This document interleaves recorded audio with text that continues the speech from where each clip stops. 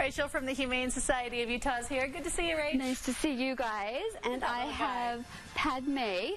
So if you're a fan of Star Wars, apparently you should be a fan of her because that, I guess, is her name from what I'm told and where it came from. So Padme's 6 years old, but she is still quite energetic and lovable.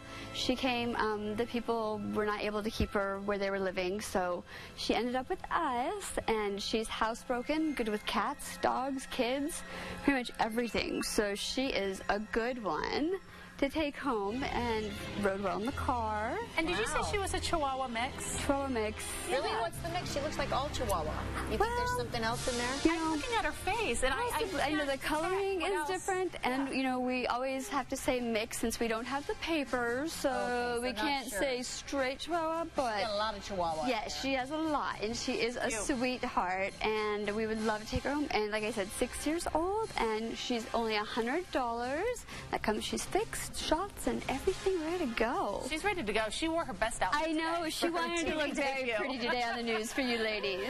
Very cute, Rach. I hope she gets a home. Yes, $100 for this cutie. Okay. There's all the information for the Humane Society of Utah. It can always be found on our website as well, fox13now.com.